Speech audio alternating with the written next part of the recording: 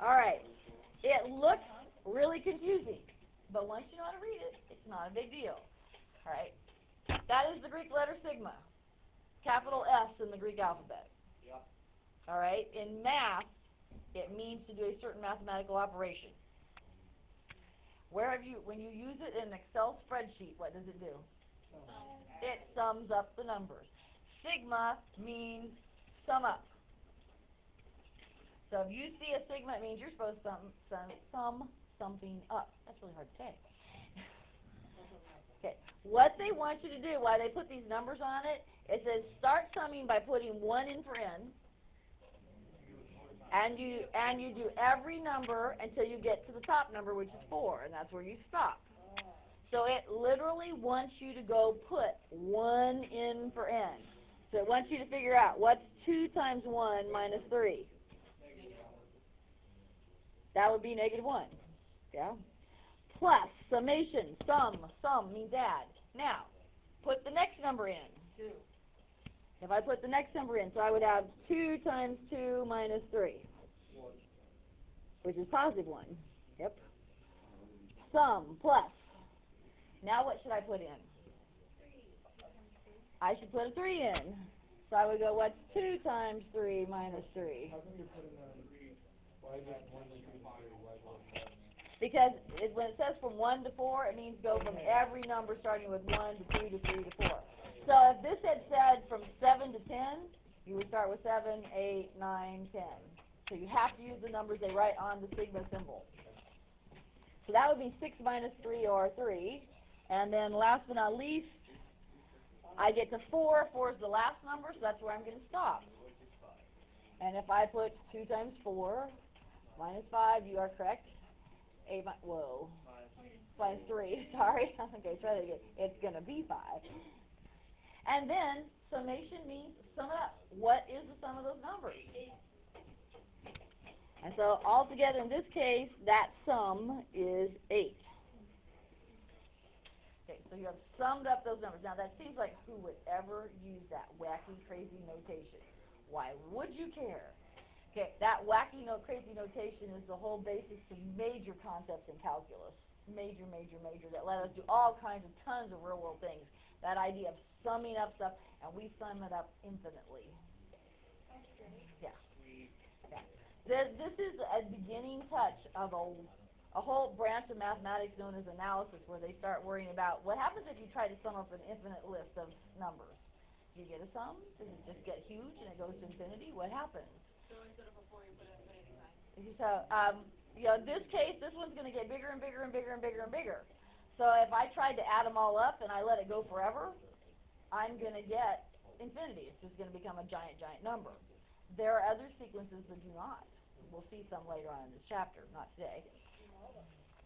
Yeah, the numbers get smaller and smaller and smaller and smaller and smaller fractions, and you will get a sum when you add them all up. All right, now, here is your challenge of the day. What if I am crazily insane?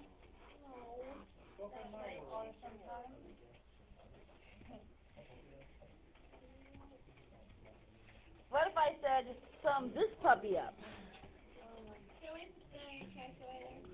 Okay. How many of you think that this would be fun to do? What will I have to do to work that problem? I would have to put 22 in, 23 in, 24, 25. How many of us are looking excitedly about having to do all those numbers? We have one. That's the only thing that we can do. Okay, well, you can do it with a calculator, but let's face it, it's still a pain. There's got to be a better way. What if you're stranded in the middle of the ocean, Rachel? Then you would want to do something.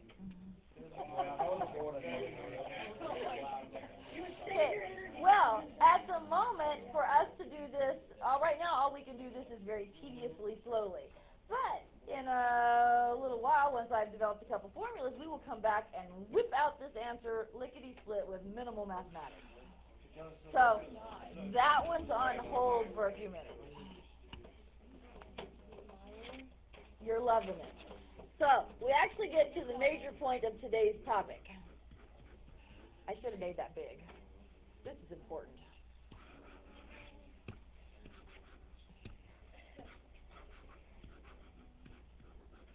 Arithmetic sequences, today's major topic. We are only going to actually learn arithmetic and geometric. And no, it has nothing specifically to do with geometry, so for anybody who's having a heart attack that I said the G word.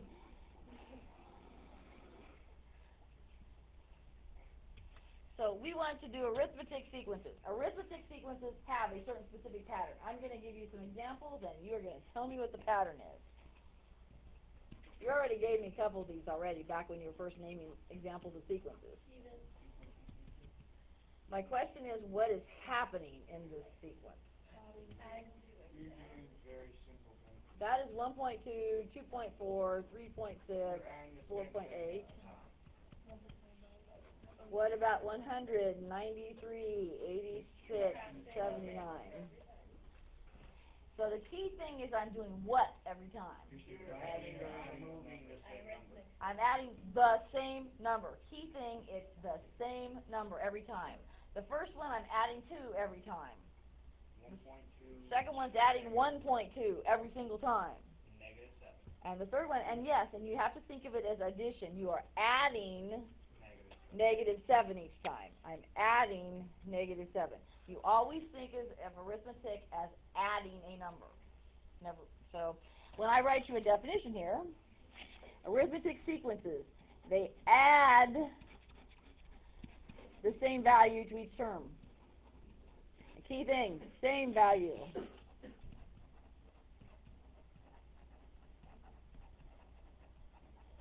There are sequences, the one Josh gave us there at the beginning, that added 1, then added 2, then added 3, then added 4.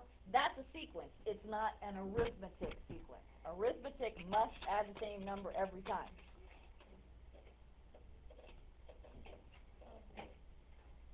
Okay. That number you're adding every time has a name. So in this case, where I was adding -7 every time, that is known as the common difference. We will henceforth abbreviate it to just be talking about the difference. It is, in formulas, it's represented by the letter D. So the how much you're adding each time, that's called the common difference. So is that what we put down here? As far as what D stands for, yeah. We haven't learned that yet. Okay. The question is, how do you find D? Could you tell me a way, how on every one of these could you have figured out what the difference was? How did you know this was 1.2 or that was maybe? Subtract 1. Which order would you have to subtract them in? Yeah. Yes.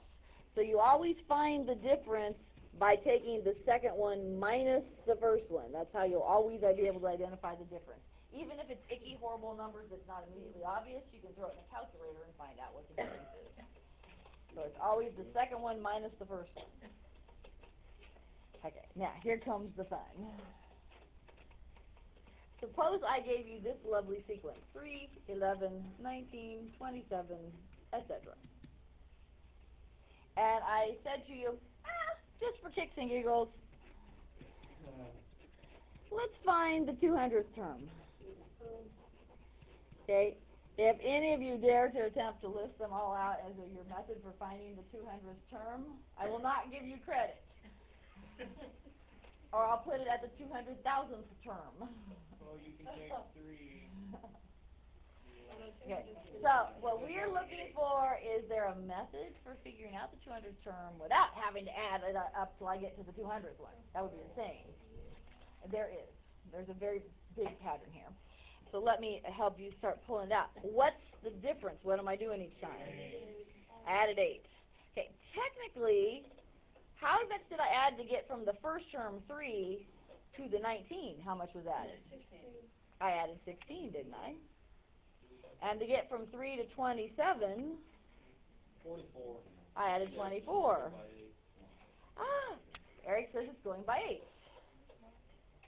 So 8 times 200. Okay, so it went up 8, then it went up 16, then it went up 24. Is it 8 times 199 plus 3? Is that correct? 8 times, okay, I'm not sure what you're... You're kind of there. I'm wanting to get this into more general forms than that. Okay. So when this was the second term, right? 11 was the second term. I took it time. I just added 8. 16 is really what? 8 plus 8. 8 plus 8, or can I say 16 is 8 times 2? You can't see that color. Let me do that in a different color. So 16 is really 8 times 2. 24 is really 8 times 3. Now here's what I want you to notice. When I was finding the second term, I did 8 times 1. When I was finding the third term, when I was doing the third term, I multiplied by 2. When I was doing the fourth term, I multiplied it by 3. So I'm always doing 1 less than the term I'm on. So if I was on the 200th term, I'll actually be multiplying by the 199th, 1 less. 1595. Okay, now let's turn that into a complete formula. But the key thing is, remember, it wasn't just 24 I got as an answer. Why did I get 27 as an answer? I'd add the 3, and 3 was the what?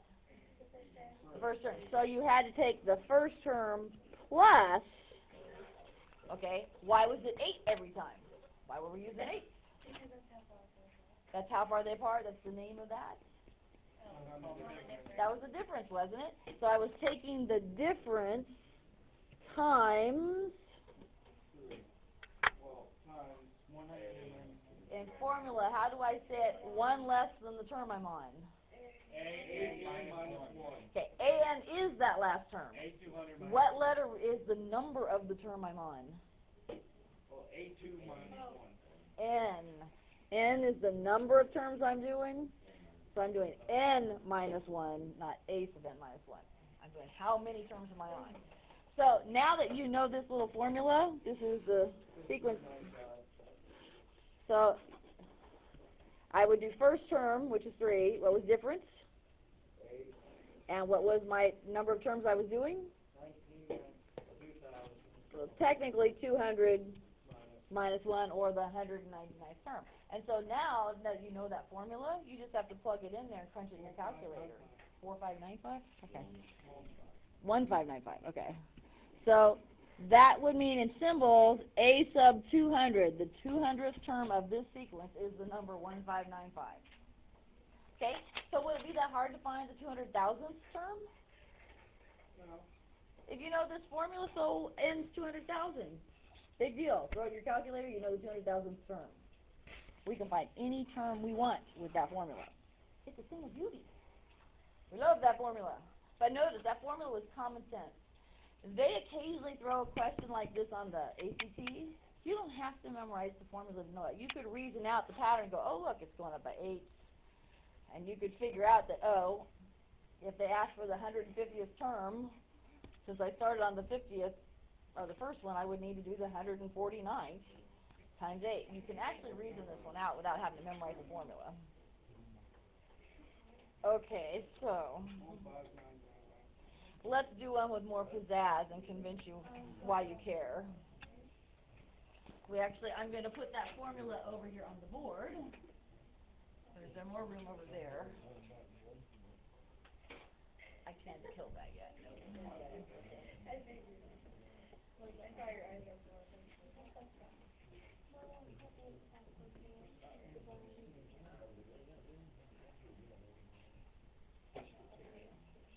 Alright, there's our arithmetic formula.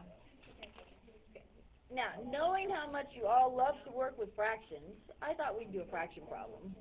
Fraction action. Yes, it is. Fraction action at its best.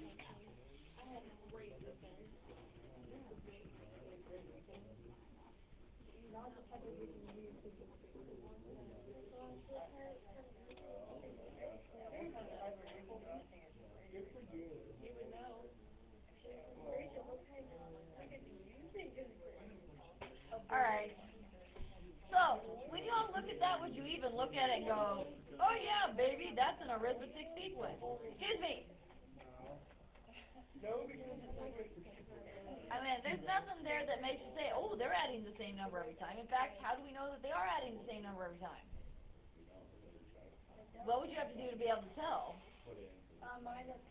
You need common denominator land. How many twelfths is 5 6? 10 twelfths. 1/4 is 3 twelfths. So now that you can see it with a common denominator, what's the difference? Yeah, it's going down 7 twelfths every time. So you, in this case, have to remember that that difference is negative because it's going down. I'm just smiling because I love that. No, I was listening to your voices be a distraction. So I was nice here. Since I'm doing fractions, I didn't make it a very big term. I am going to rewrite the formula for you. I want you to find me the 8th term. Okay, brilliant ones over there. Yeah, magic. Matt's first. Matt, what's the first term in the sequence? Oh, I know that one. I know that one. No. What's it?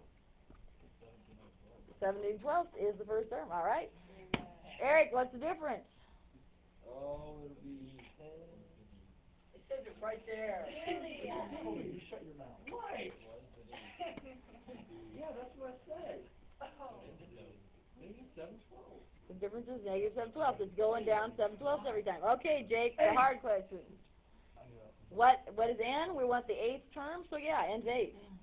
Okay, you would then go to your calculator. Your calculator knows the order of operations, so it will do this correctly. You can throw that whole thing in your calculator at once. Negative 8 over 3. Thank you. It is indeed. The 8th term would be negative 8/3. And that would be way less painful than you having to sit there and subtract 7 twelfths all by yourself. That's what I'm done.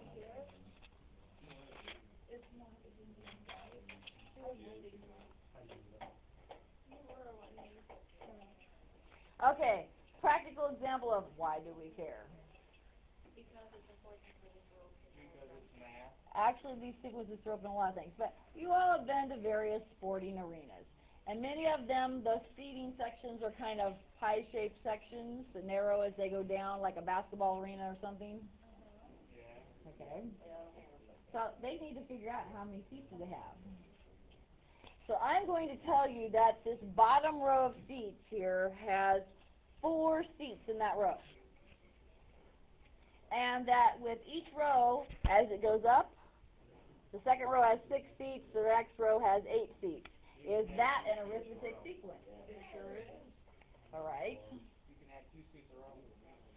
If I tell you, this would be insane, but okay. Suppose I tell you there's 30 rows in this thing. I want to know how many seats are in the top row. Why do you say we just did this?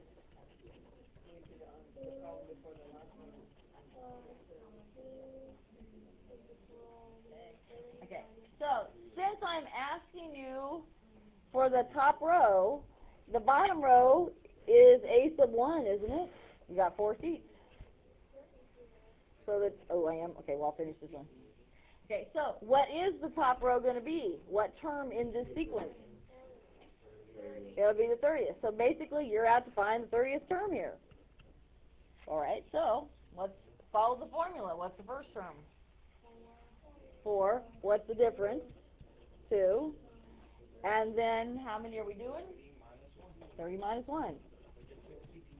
Which sounds like an awful lot. Because, yeah, that's 62 seats in that row. Do you have to crawl over 31 people to get to the middle seat? No. That's why they'll put weights down and stuff, because nobody wants to climb over that many people. And also, if you're in the middle and you're back, or you can just try to go over. You hope.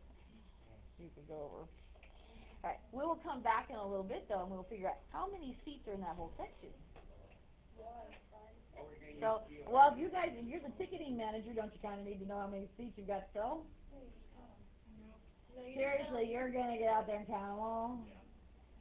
I be the guy with too much time. I was just looking at my paper that says. Don't you just add four plus But one plus somebody, the designer, the architect, had to figure out how many feet it is. Okay, you put like your Get no need to order. count them. You make your little paper count. You just ordered a number and you ordered more. Yeah, do the math. Yeah, you order extra anyway, just in case they. Great. Yeah. Thank you.